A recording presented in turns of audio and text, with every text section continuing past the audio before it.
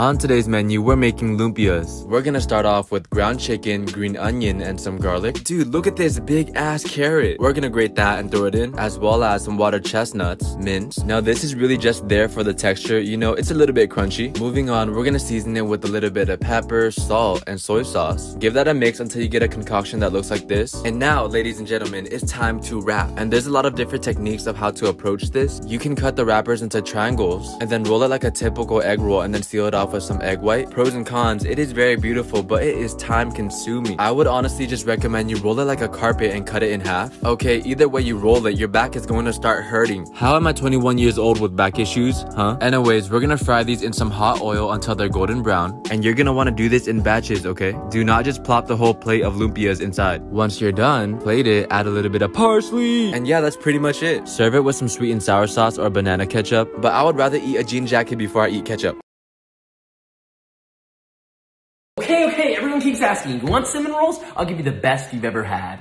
Half a cup of milk, about 98 degrees Fahrenheit. 2.5 teaspoons of instant yeast. Give that a little mix. Let that sit 10 minutes. 3 cups of all-purpose flour. 3 tablespoons of sugar.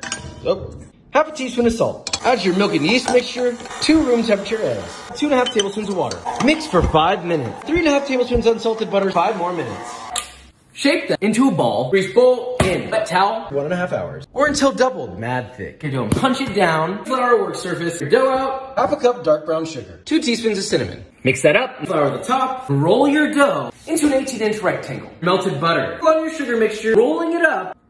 Your dough into 9 equal pieces. Evenly spaced apart. Wet towel 30 minutes. In the oven. Make it 350 degrees Fahrenheit. 20 to 25 minutes. Let them cool to room temp. Just glaze those buns. Yes. Glazed top, caramelized bottom. This is how you make the greatest. 1 cup of brown sugar, 1 cup of peanut butter, 1 large egg, 1 teaspoon of baking soda, half a cup of chocolate chips. Mix it all together. Divide into 12 and place on a prepared baking sheet at 350 for 8 to 10 minutes. Boom.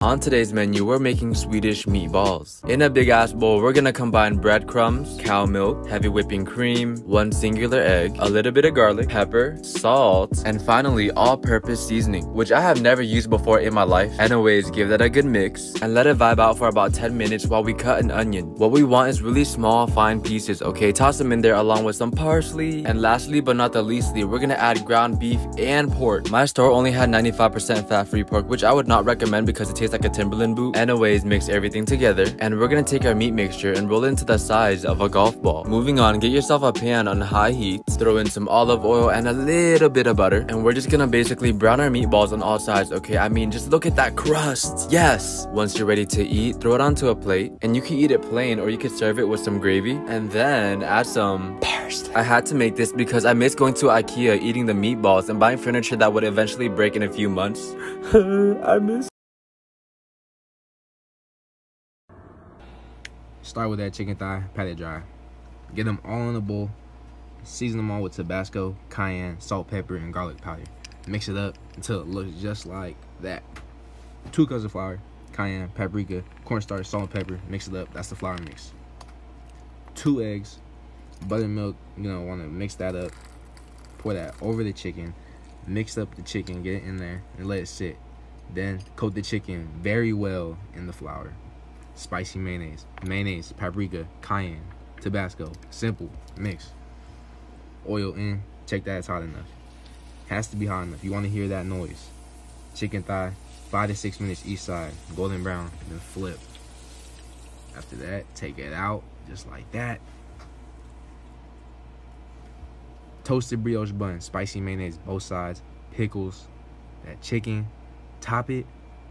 Yes. On today's menu, we're making ice cream crepes. All you really need is the batter, which is a combination of flour, eggs, a little bit of vegetable oil, almond milk, a little of salt, and to really spice things up and bring in that flavor, we're gonna add some vanilla extract. Give that a really good mix, and now it's time to cook, okay? Get yourself a small pan on low heat, and we're just gonna straight butter the surface area, and from that point, take a ladle full of batter, just pour it in the pan, you know? Really simple stuff, you know, from a professional standpoint. The best advice I can give you, honestly, is to fill the bottom of the pan with batter at one time. Check up on it, and once you get a nice brown like this, we're basically gonna flip it over onto a plate. Let's go! My first crepe! Now from this point, you could really just do whatever you want. I'm just gonna fill mine up with some Nutella, bananas, and that's how you make the ugliest crepe I've ever seen in my goddamn life, okay? Hideous. We're just gonna fix that by adding powdered sugar, strawberries, chocolate syrup, and vanilla ice cream. Let's go! This is hands down my favorite dessert in the entire world. Perfect for this weather, okay, because it is getting very hot. I don't even have an AC. Homemade mozzarella like super stringy. Cut this mozzarella cube into 1/2-inch sticks. Now I'm gonna bread the mozzarella sticks. Start with some flour, then egg, then flour again, then egg again, and then breadcrumbs. Now just repeat with all the sticks and fry. And take it out. Now repeat with the rest. And pull. Oh, I can't even capture it all. It's so much. Look how amazing and good it looks. Let's try it with a tomato sauce. Click the plus button for more recipes. Here's how I make better than Olive Garden fettuccine alfredo. Prepare 2 boxes of fettuccine noodles to al dente. While those are cooking, start the sauce by melting 1 stick of Kerrygold butter over medium heat. Add 3 cloves of minced garlic, and for this, I use the garlic press. Cook 2 minutes until it becomes fragrant. Don't burn the garlic. Whisk in 2 cups of heavy whipping cream and cook for 7 to 8 minutes until it thickens. Whisk in 1½ cups of grated Parmesan cheese and a 1/2 teaspoon of pepper. Cook for 2 minutes more and turn off the heat. Add to strained noodles and experience pure bliss. This is so much better than Olive Garden. Okay, so y'all are asking for fried chicken, but you didn't say which kind. I think we should do something special. Start with some chicken breast, put that on a layer of plastic wrap. Chicken, another layer of plastic wrap. Ain't that big? 1/2 inch thick. Repeat with all your chicken. Season both sides with salt. In 3 separate containers. 3 eggs. Splash of water. With a whisk. Whiskey business. 2 cups of all-purpose flour. 2 cups of panko breadcrumbs. Welcome to the breading station. Both sides in flour. Shake off excess. Then the egg. Both sides, obviously. And then, Coat well in panko. look at that. Repeat with the rest. Deep skillet. High heat oil. About 1/2 inch deep. Pan stove. A little over medium heat. Until the oil is hot at about 350 Fahrenheit. Carefully lay away from you. Fry that. 3 to 4 minutes. Flip and fry another 2 to 4 minutes. The wire rack. Now that is a crispy. Katsu sauce. That's looking about right, but I think we need a little extra. Oh yeah, we got the sauce. Yes, sir.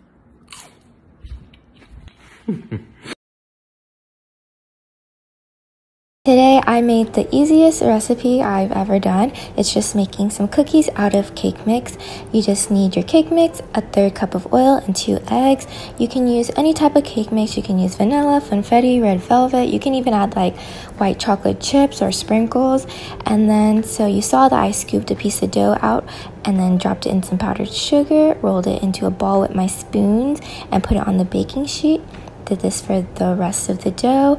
I put these babies in the oven at 375 for about 10 minutes. They came out looking kind of ugly, so I poured some more powdered sugar on it and they turned out looking beautiful, scrumptious, and I would recommend this to anyone who just has some cake mix laying around. Let me show you to make the world's easiest snack while you're stuck home quarantine, which is Oreos and milk. Oreos into your mug. Pour in milk to cover halfway. Now mash it up with a fork, which is a good time to take out your anger for being stuck at home all day because of quarantining. Once it's done, it'll look like this. I know it look like literal dirt, but just stick with me. Place in the microwave and microwave for 75 seconds. Bam, got it for the last second. All right, let's check on it. Look at that. Let's dig in. Look at that. The ultimate chocolate cake. Surprisingly, it is freaking delicious. You guys head down and try this and click that plus button for more quarantine recipes. So today I really wanted to try to make churros, so I added a cup of water, half a cup of butter, a tablespoon of sugar, and boiled that on high. Then mix it around a bit, put in the flour, cut off the heat before flour, mix that around, added some vanilla, mix it more, transferred it to this bowl, added an egg, and mixed it with a hand mixer. It was still kind of lumpy, so mix it with this spoon. And then I got a piping tip and bag, put the dough inside there, and I wanted to make some long churros like at Disney. So I did that, put in the freezer, oil to the pot, and then made my cinnamon sugar mixture. All you gotta do is squeeze out the dough, cut it with scissors, and it falls right into the oil. Take it out when it's golden brown, place on some paper, and don't let it dry too much because you want it to stick to the cinnamon sugar. Now I'm frying my long boys until they're golden brown, putting some sugar on that, and then here's the finished product. It was so good and so yummy. S'mores French toast. Cover bread in the chocolate of your choice. Put marshmallows over the chocolate. Cover. Warm 1 cup of milk for about 45 seconds. Add 4 cups of hot cocoa mix to the milk. Mix. Wait for the milk to cool down. Crack 3 eggs in a bowl. Add 1 teaspoon of vanilla. Whisk together. Add the hot cocoa mix. Mix together. Soak the sandwich in the mixture. Melt some butter on a pan. The French toast would look like this. Now place on the pan. Flip to the other side.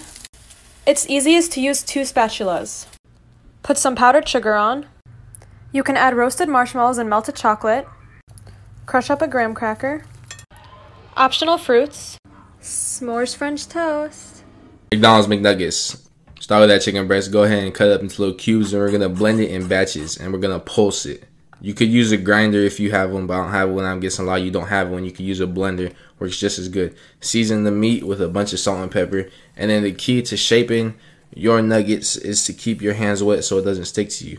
So you feel me? We made a few McDonald's shapes, and we went off with some dinosaurs, made a country, and look at that. I don't know what that is.